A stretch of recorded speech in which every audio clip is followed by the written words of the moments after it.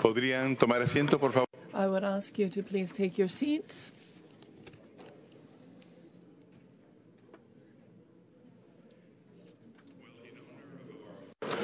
Foreign guests, we are going to at least have most of the session take place in English. This session has to do with delivering the promising future. We have in front of us the co-chairs, plus a member of the board of the World Economic Forum, Luis Alberto Moreno, who are here to tell us what they are concluding, what conclusions, what impressions they take from this session, from their stay in Peru.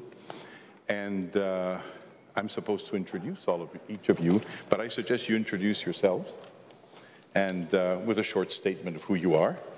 And we'll start with you, madam, and keep on going down the row. I'm Valerie Amos. I'm responsible for humanitarian affairs for the United Nations. I'm Michel Lies, the CEO of Swiss Re, a reinsurance company based in Switzerland. I am Gérard Mestralet, Chairman and CEO of GDF Suez, a French group present in energy and the environment and present here in Peru. I'm Luis Alberto Moreno. I am the president of the Inter-American Development Bank, that is the main regional development bank for Latin America and the Caribbean. I'm Carlos Rodríguez Pastor, chairman of Intercorp, a group that invests primarily in Peru. Thank you very much. We will start a question to you. One of the issues that, of course, we have coming from Latin America, well, coming from any country, but at this time when a recession began in 2008, and there's so many things that have changed.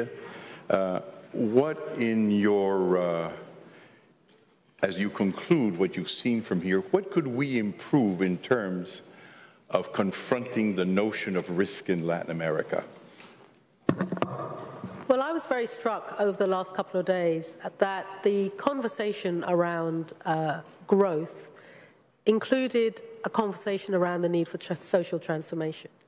And I think that in this region, in the work that I do, of course, we focus a lot on the impact of natural disasters on the region and the way that that can actually wipe billions off the GDP of any particular country. But I think that there is something that is even more important than that, which talks to this issue of social transformation. Because as you have growth, you also have a region where you have increasing inequality. And there's been a lot of talk over the last couple of days also about the importance of education. And in my conversation with the global shapers this morning, I was also struck by their view that although this is an economic forum, we needed to integrate some of the issues around how do we talk about people's rights as well as the responsibilities and, you know, that shared notion of rights and responsibilities between citizen and state.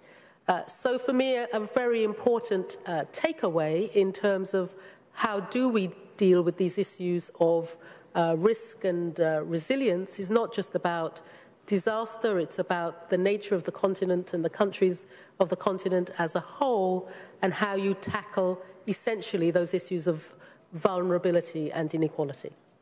And what you're saying, since you mentioned the word education and you mentioned the word right, is that education is a right and a fundamental one? Is that where you're going?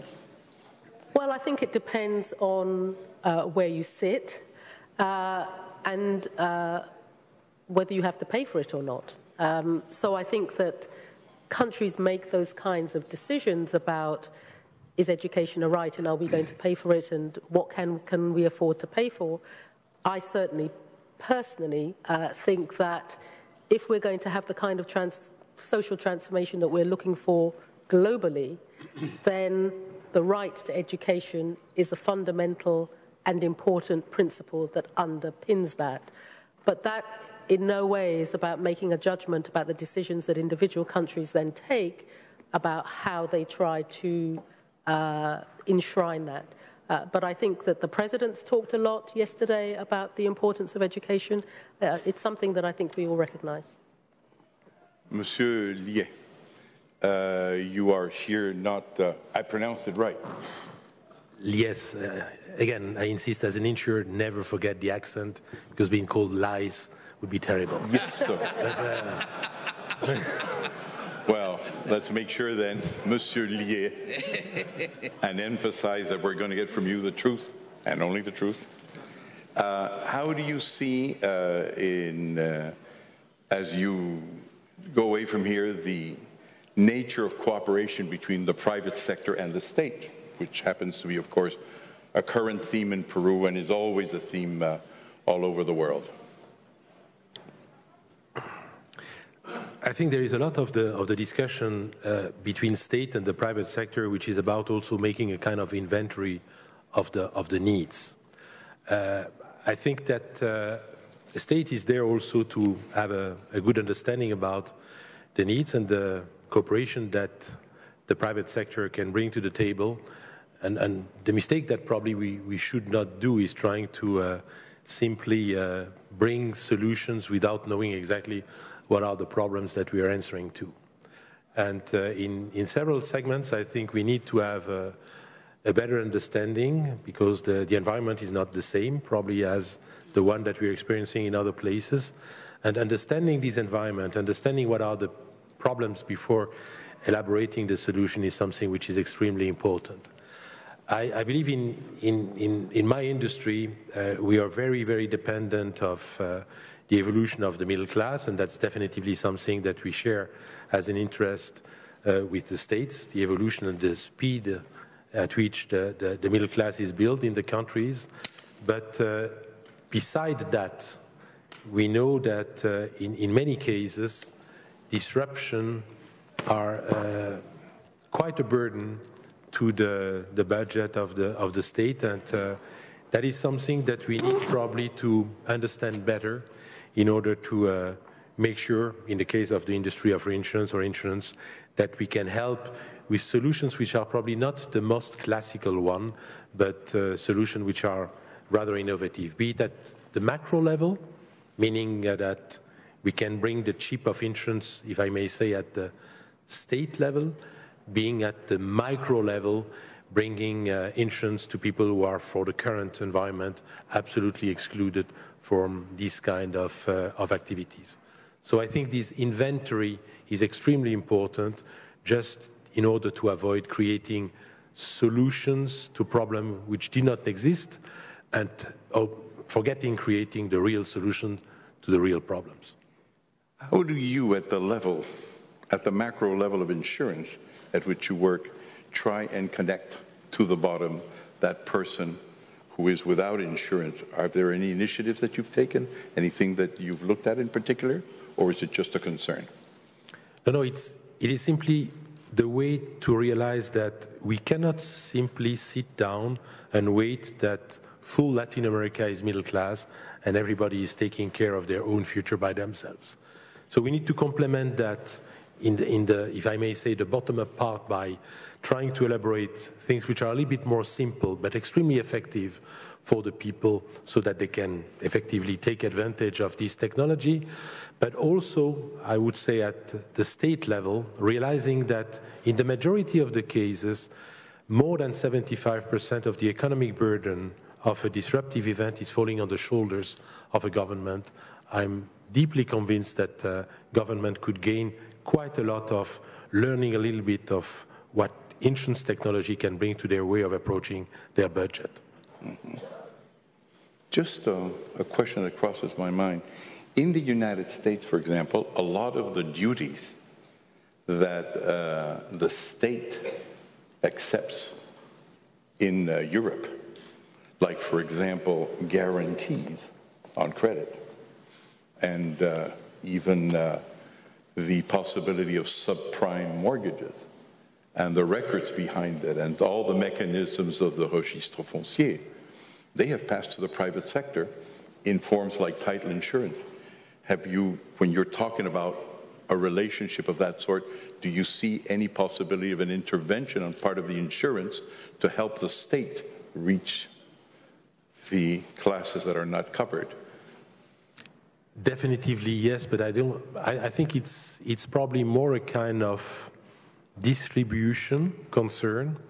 The technology, if I may say, exists.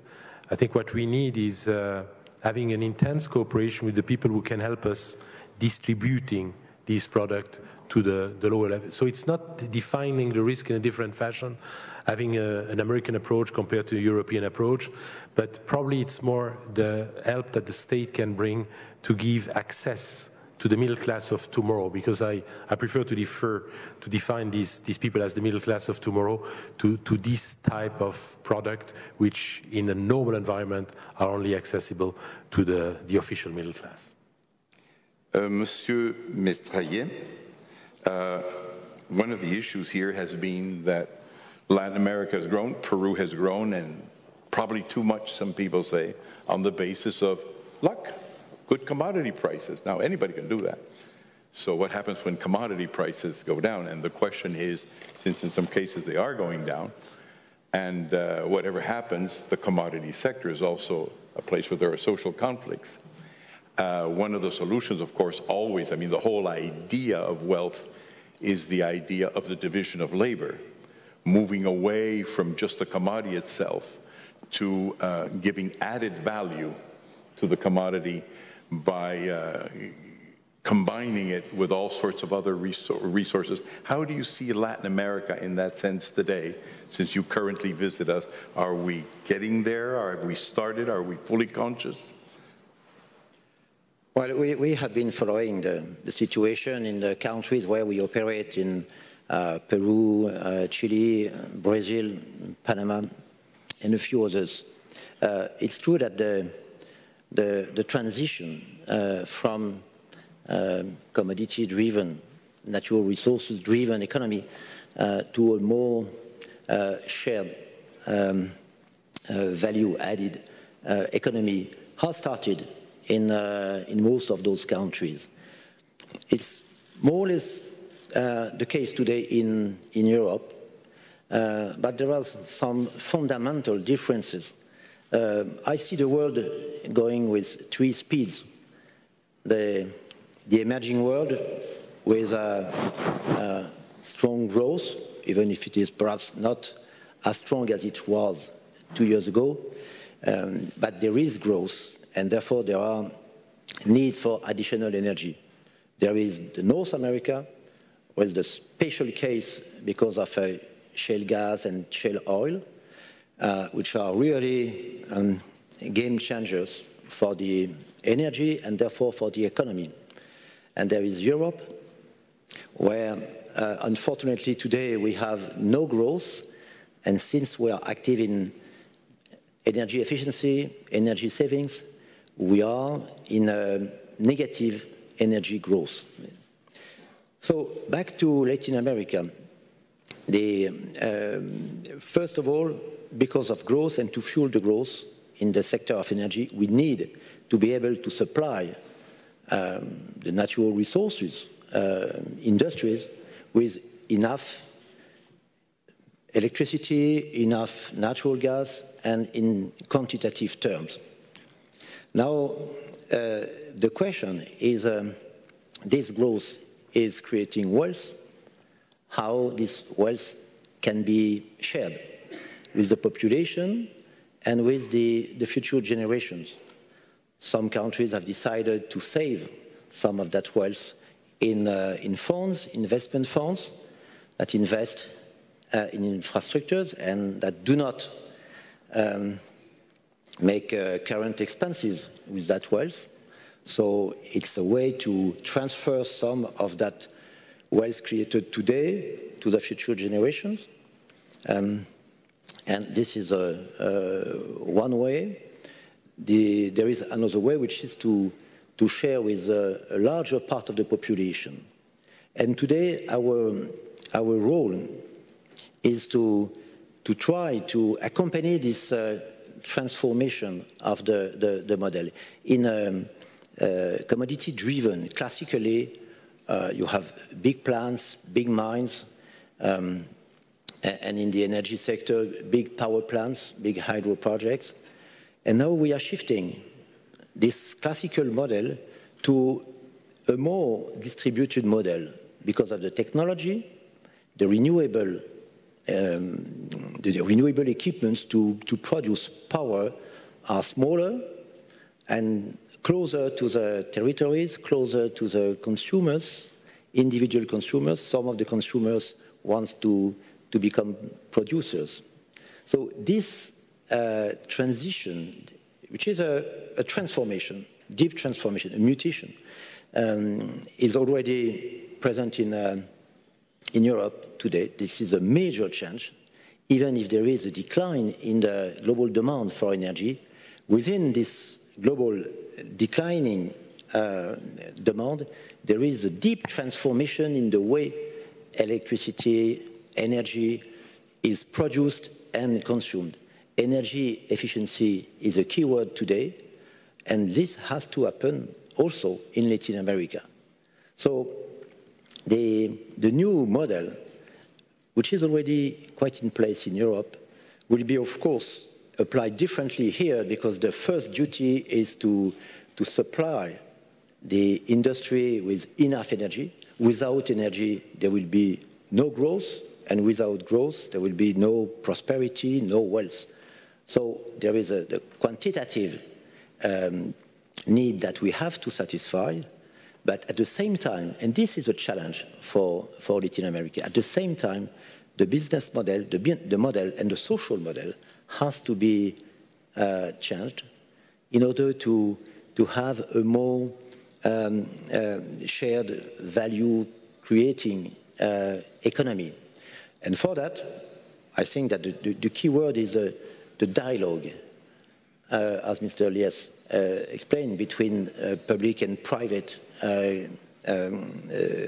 partners, between the private operators and the governments, with the regulators. By the way, it is essential to have a stable and visible and efficient regulation for the investors that have to invest in the very long term, like in the energy sector or the mining sector. Having a stable regulation is a key factor to favor investment. So the dialogue has to be done with the governments, the regulators, but also local authorities, NGOs, in order to build all together the new model of the shared added value. Well, I can see, Mr. Mestrallet, that you are very socially conscious, and your company obviously is too. Just a side question, did you see the film Avatar? Yeah. How did you feel? Yes, I saw. Do you think it reflects reality? Do you think it's because it was a film that had a lot of effect around here, and it had less to do with the macro and much more to do with the local people. How would you react to that film if you found a chief of state of Latin America that was painted blue? No, that's the occasion for me to explain perhaps more in details our approach. In our business, we are in energy and also the environment. We are in water distribution.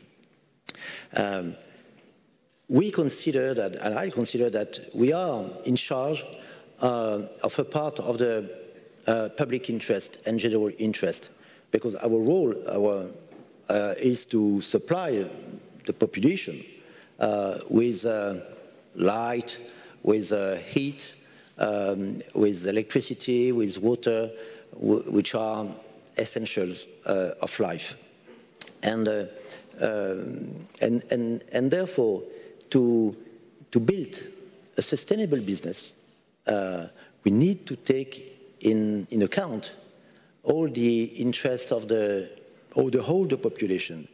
If we would not do that, at a certain moment, the business would be stopped, blocked, because there would be a gap between the business itself and the real needs of the population. At the end, we have to make a profitable business. And by the way, we are a profitable business in the world and here in Peru too. But we want to take into account those interests. And for example, this morning, we have signed an agreement with a social entrepreneur here in Peru, in the presence of Mrs. Carolina Trivelli, Minister for Social Inclusion. And we consider a small piece, of course, but a piece and several pieces to be sure that the sustainability of our activity, producing and selling power and energy, is made at the end also in the interest of the largest part of the population. Thank you, sir. Luis Alberto, now you're Mr. Latin America himself. I mean, you deal with Latin America all the time. Brilliant ambassador when I met you. Probably more even brilliant now, a greatly potential political figure, which you not only are potential, you already are an acting leader in Latin America. How things have changed, or Luis Alberto, since you took over the presidency of the IDB, of the Inter-American Development Bank. Are the challenges the same? Have they changed? And if so, how have they changed? No, I think there's been a profound change in Latin America.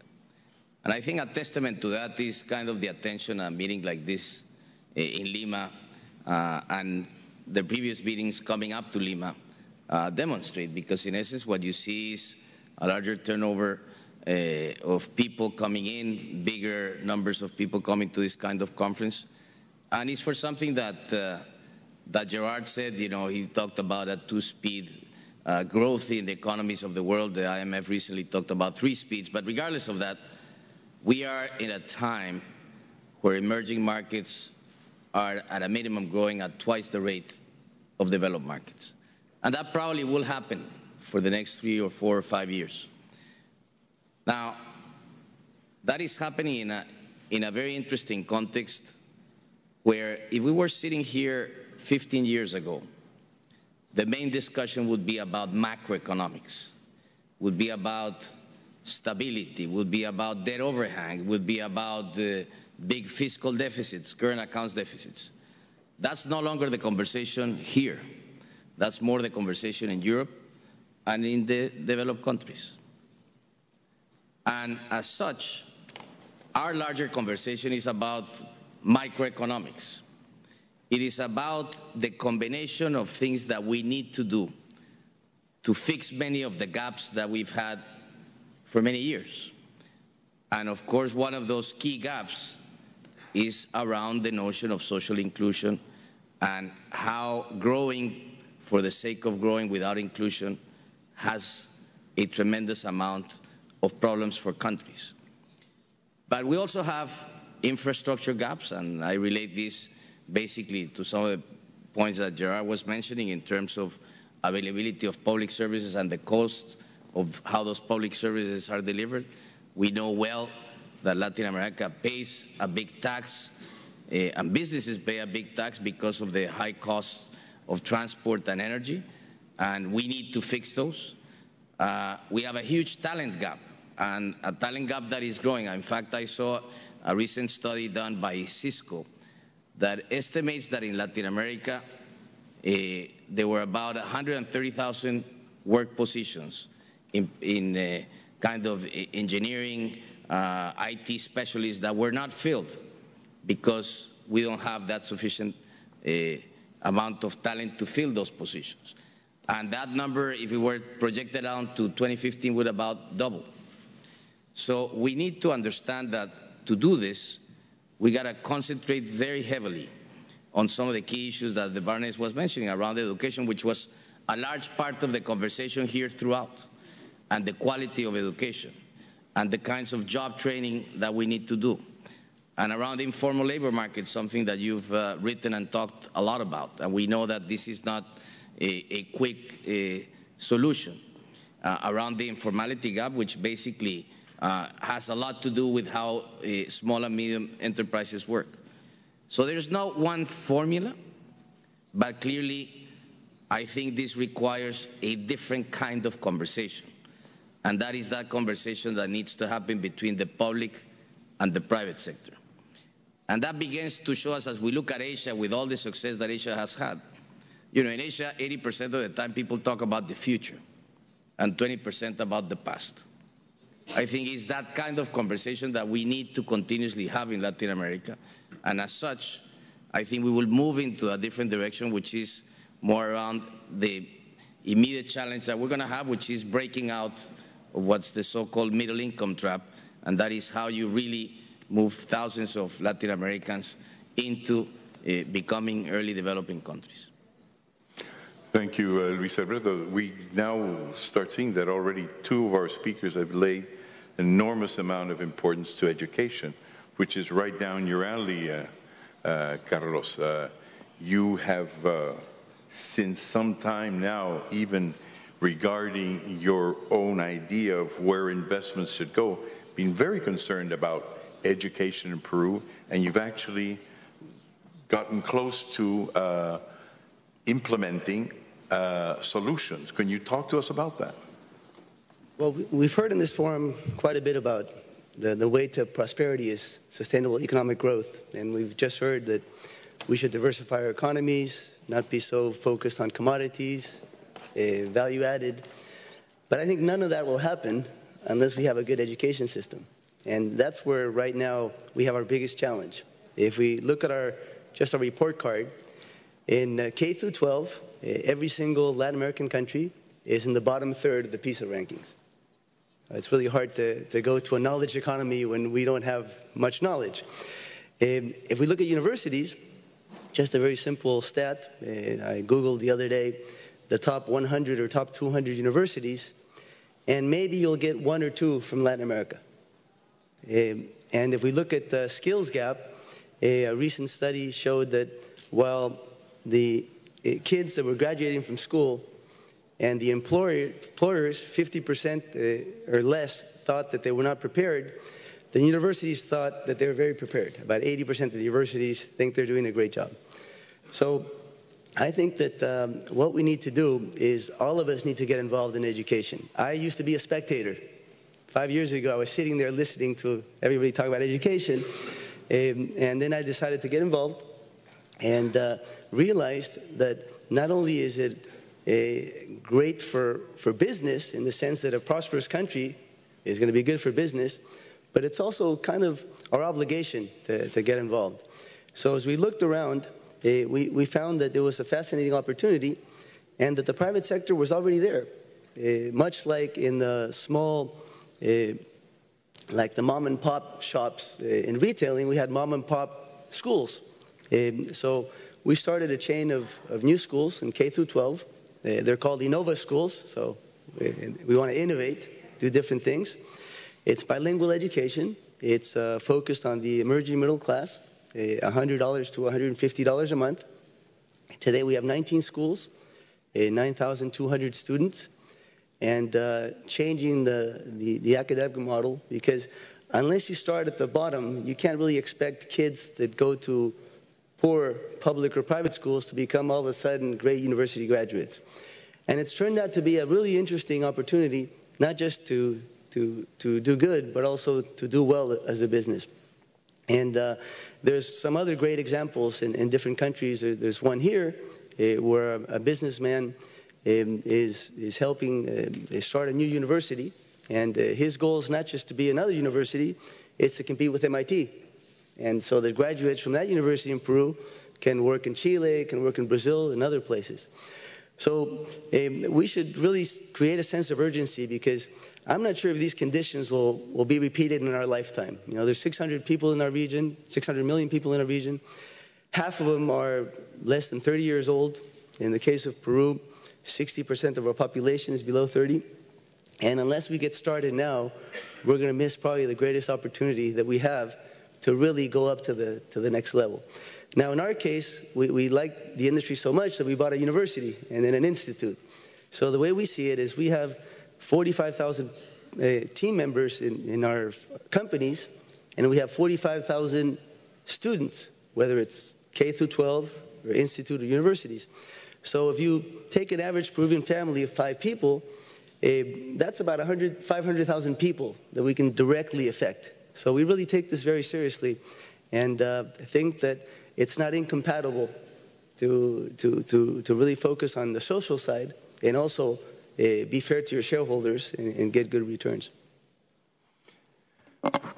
What I'm starting to take away from this, just before we pass the microphone to the audience, is that everybody here has been very concerned about what we're going to do in Latin America at the ground level. You were pointing out, Luis Alberto, that if we had had a conversation 15 years ago, it would have been on the macro. And now here we Latin Americans are realizing, and also the investors and contractors in Latin America from abroad, from Europe, are very concerned on how things are taking place on the ground, and to make your activity comply with local situations. The sharing that you talked about, Mr. Mestrallarov, which is definitely something that inspires us all, because that's where we should be looking. But as we look to the ground, and this is also called the World Economic Forum, I have a feeling that when I look to the sky, there's a macroeconomic storm also coming around. And that macroeconomic storm, which you are now feeling in Europe to a great extent, and which we know that in the United States, to another extent, it is being shoved into the future as money is pumped in from government into the private economy to compensate for credit, private credit. The ability of these success, especially in Latin America, depend on in a way, a certain financial inclusion that can be achieved. And that's, I think, the bet that any internationally active enterprise is doing, knowing that a lot is happening here.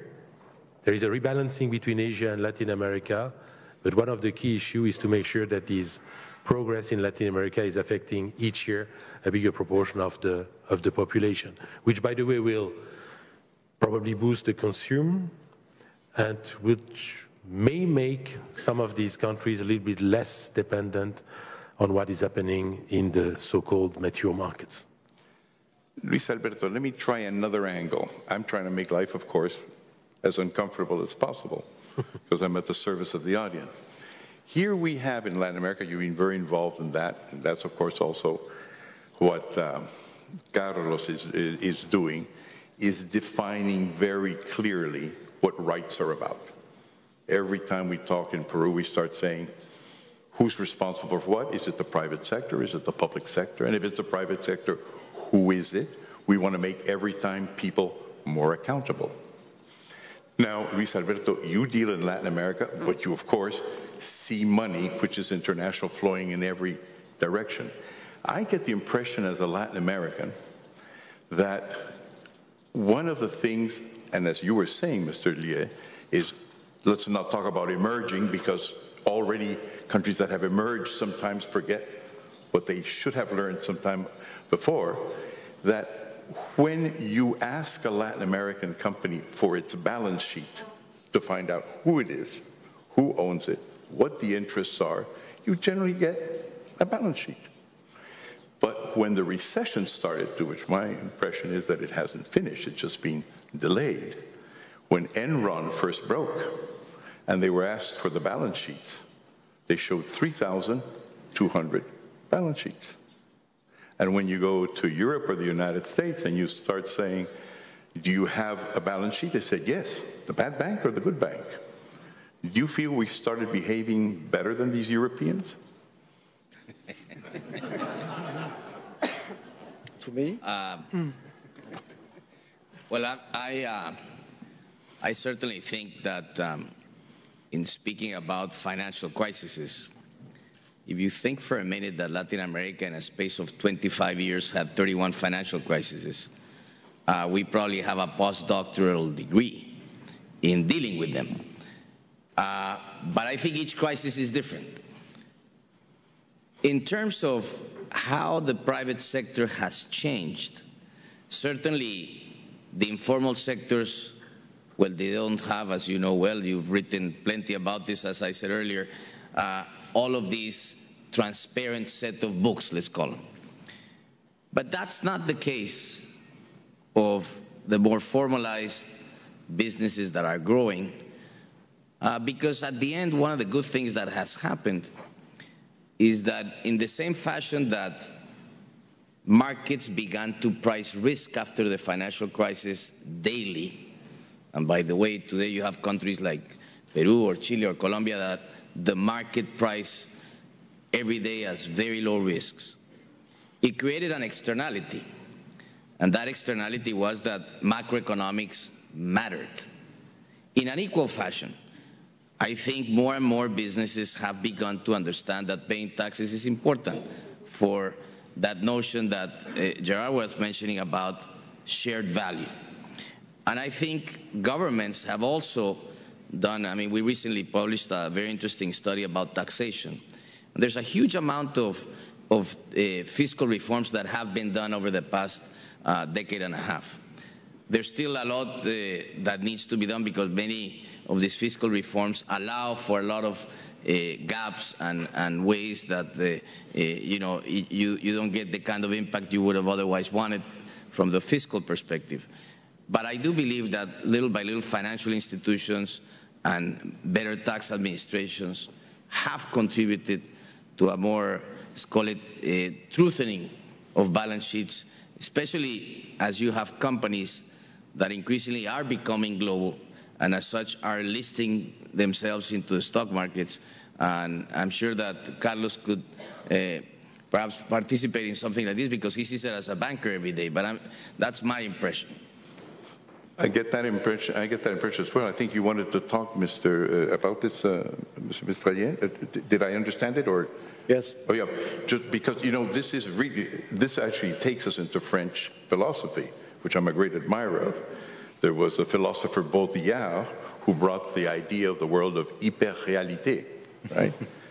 So there was all sorts of... hyperrealité is the general idea that in the world you live in more than one sense of reality. Talking about insurance, insurance is where? It's not a physical thing. It has to do with numbers, with papers, so it lives in a different world of reality. Hyperrealité goes one third above that, which is when the papers not only don't reflect reality, they create a completely different one. And the film, I forget what the name, the famous film that was done where, you know, where you had a computerized world, Matrix, is based on French philosophy. Is there a chance that Europeans have moved into an hyperrealité where we in Latin America, what paper we have, as Luis Alberto says, is simple, but it's what you got. Well, you guys have gotten really complicated, and all of a sudden, not even the International Bank of Settlements can tell you 1 month in advance which is the next crisis that's going to happen in Europe. Have we gone into the world of third and fourth realities? Yes, I wanted to tell the story we have been living over the last 15 years, because you were speaking about the transformation of Latin America, and I am a strong believer in LATAM. You know, my group 15 years ago decided to give up its activities, which are in banking, and we changed completely our activities. We decided to try to become a player in energy and the environment. And so we started being relatively small in Europe, and we decided to go abroad, to invest in Latin America, in Middle East, in Asia. And at this time, it was common to consider that there was a huge country risk in investing in Latin America or in Asia. And in fact, we had taken in our investment criteria a very significant risk premium because of the change in the governments, revolutions, and therefore many potential accidents hitting the profitability of the foreign investments. And we were considering, on the contrary, that was all the the finance world were considering that there was no country risk in Europe.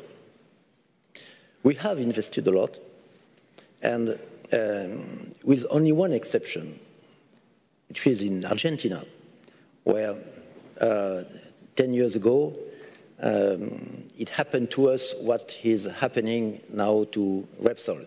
It's the same. It was Aguas Argentinas, the water activities in Buenos Aires. But I exclude this exception. In all the other countries, we have invested massively here in this country, close to $2 billion US dollars. You're the second president of foreign investment in Peru, are you not? Yeah. In Chile, in Brazil, we are the first private power producer in Brazil, but also in many countries in Asia, Singapore, Thailand, Indonesia, and Middle East, in all the countries around the Gulf. And 15 years later, I can say that the country risk did not happen, did not materialize. On the contrary, in Europe, because of the change of the regulation, the change in the energy policy in Europe, European energy policy, is a failure today, is a failure. Because of all that changes, because also of every country decided to transform the rules of the game at its own level. I consider that the country risk has changed of continent and crossed over the oceans to come now to be concentrated in Europe and no longer as in the countries we have chosen in Latin America. Thank you. That gives us an idea that Latin America, in relative terms, is maturing even in areas that we wouldn't have thought that it was doing it. Our paper is getting better, simpler, not that extended, but we've learned some of the lessons. I think we go now to the audience. Please, can you give us short questions that our panel here will answer in the next few minutes before we close?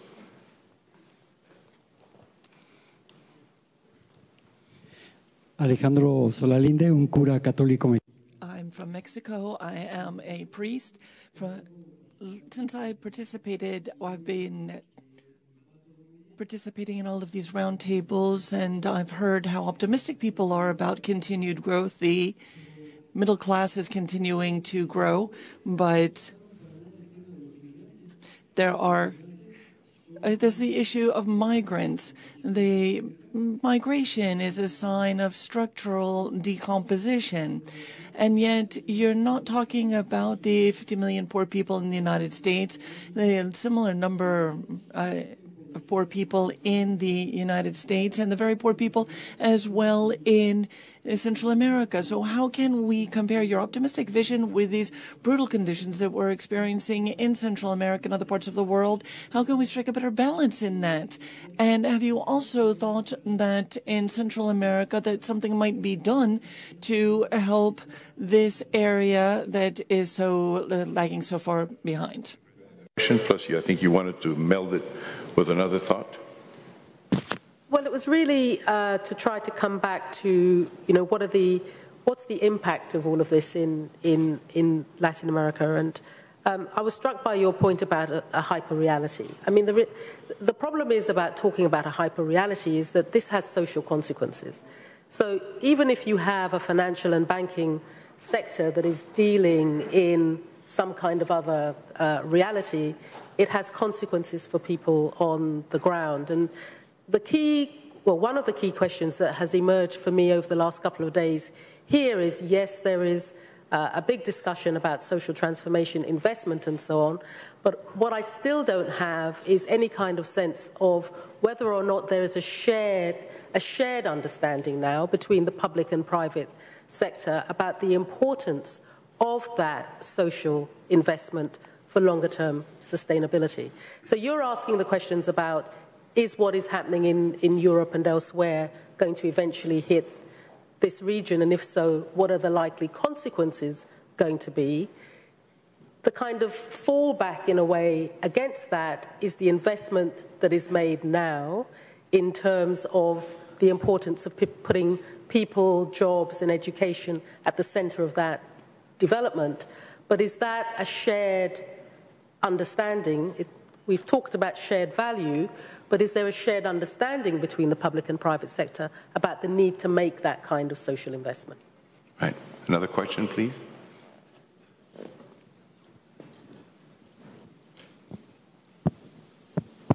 While we find out if there's an arm that's being raised, do you think that there is this shared understanding now between private sector? You deal with both the private sector and the public sector? I'd like to, before I do that, quickly answer the question on Central America. I mean, if anything that we find today, Latin America is an extremely heterogeneous region today. There's very many different countries, and there's differences within countries.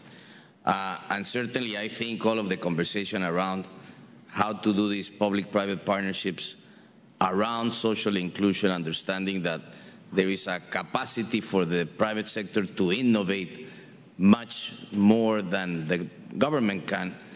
At the end, it is in that partnership which I believe that there is a growing interest on both sides. We, as a matter of fact, at the bank, created an office of partnerships precisely for that purpose, for the purpose of working with institutions around this table. We do different kinds of things in microinsurance or in things related to a public good like water and sanitation. So I think there's a tremendous interest in trying to get these things right.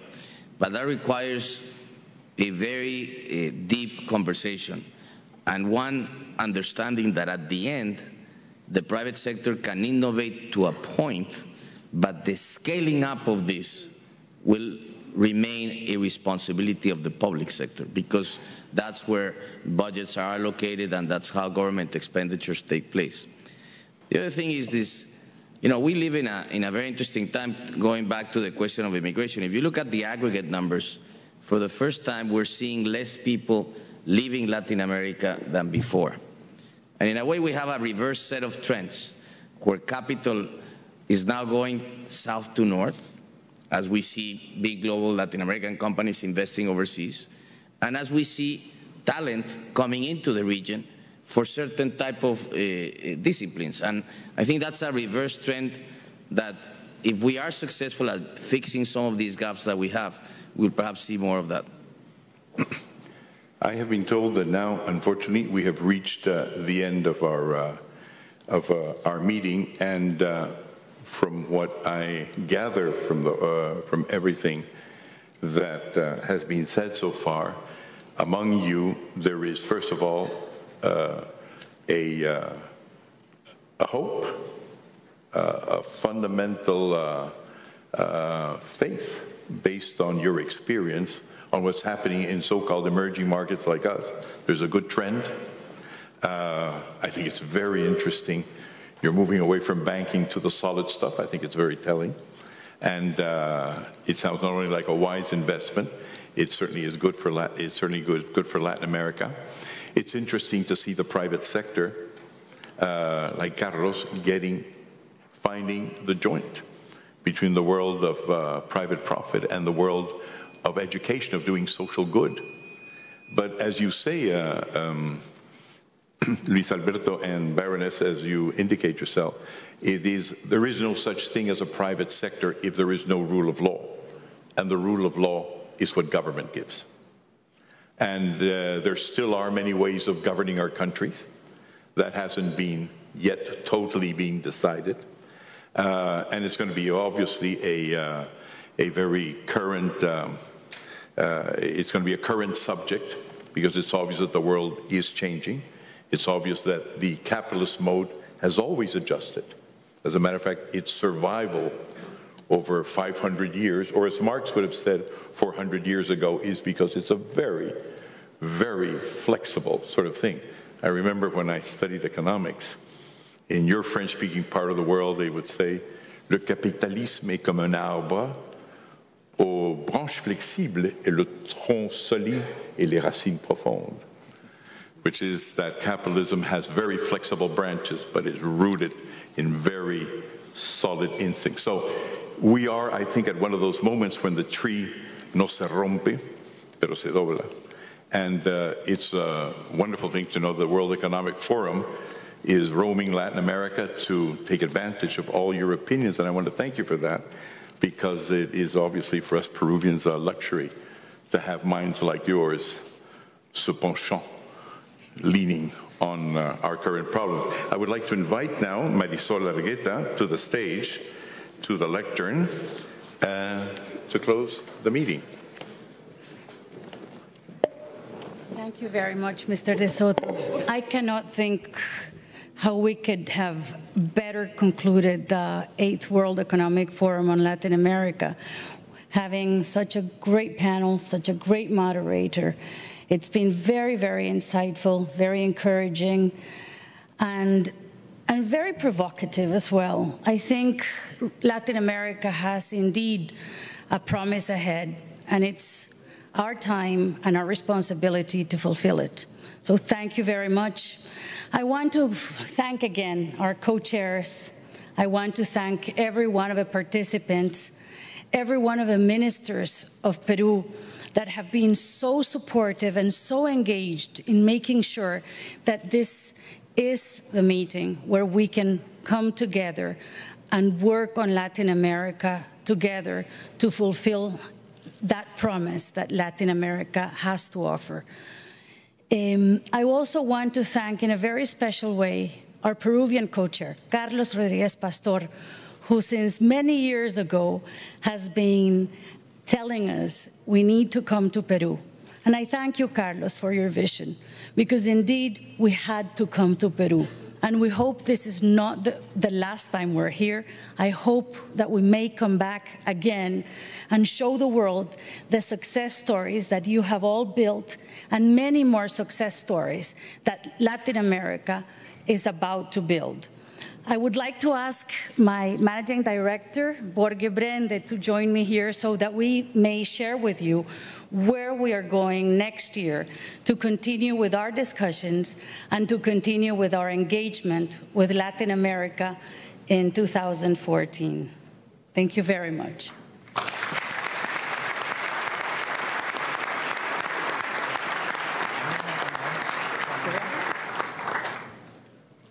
Excellencies, ladies and gentlemen, friends of the Forum, thank you to Marisol and her team for an extraordinary job in making this summit on Latin America happening.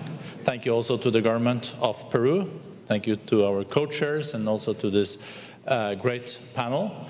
For me, this has been a very important meeting in the sense that we have had a chance to go a little deeper to understand also why Latin America has weathered the worst economic crisis since the 1930s better than a lot of other regions of the world. I think we also have seen that there are great opportunities for this part of the world, for Latin America. One of the opportunities are, of course, based on the fact that there are 267 million young people under the age of 25 years old in this part of the world. Of course, there comes challenges with this. There has to be created 50 million new jobs in the coming 10 years.